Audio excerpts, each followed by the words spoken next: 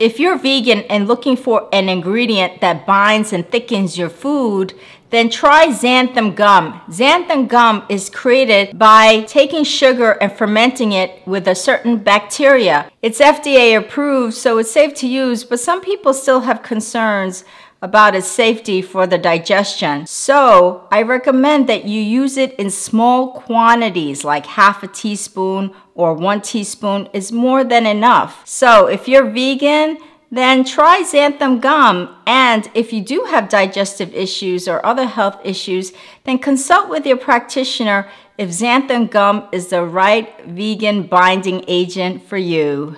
Many blessings.